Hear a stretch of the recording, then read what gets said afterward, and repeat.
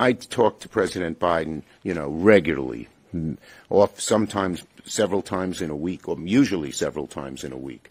His mental acuity is great. It's fine.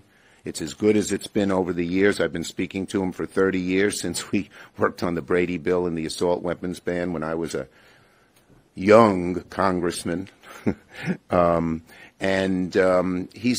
He's fine. All this right-wing propaganda that his mental acuity has declined is wrong. He's going to win the election because he has a great record, because more and more Americans are seeing that record.